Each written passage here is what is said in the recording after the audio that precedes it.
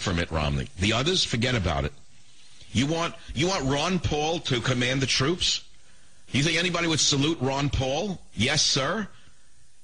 You say he'd shrink the government? He'd start by shrinking the military. He hates the military. The man hates the military. Do you understand this? It's unbelievable to me how people have been so fooled by this guy. So if you'd like to talk about it, we can take this call. And the fact of the matter is, why argue over this? He can't win. He just can't win. He just can't win. Isn't that enough for you? Let's move on. Savage, 1-800-449-8255. Plenty of other stories to talk about. Or if you'd rather stick to Ron Paul's mistaken notions about what libertarianism actually means, you know, there's no such thing as absolute freedom. Let's start with that. Let me start with what I learned when I was a teenager. Absolutes.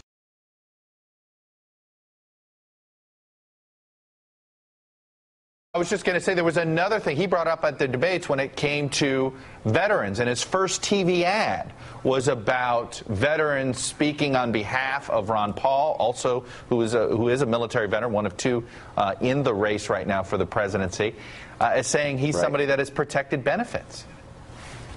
That's right, Chuck.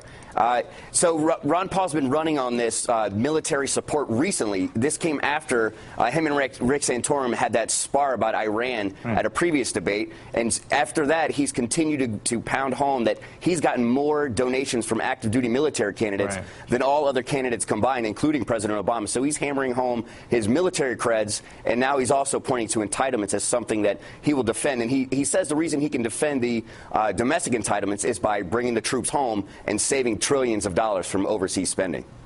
So total contributions by active duty military personnel by the candidate. Herman Cain, $6,223.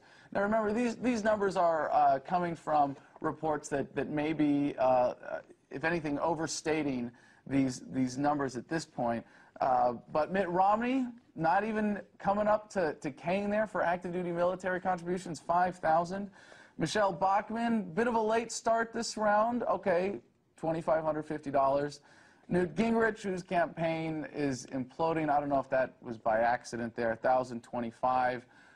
Pawlenty, all of $250 from active duty military. Rick Santorum, $250 also. Gary Johnson, sadly, none for his position.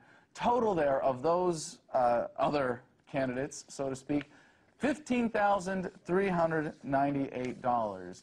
Sure sounds like a lot, doesn't it? Well, there's one other candidate who you might have noticed. Well, I don't know if you're watching the mainstream media. You might not have noticed that he was omitted from that list.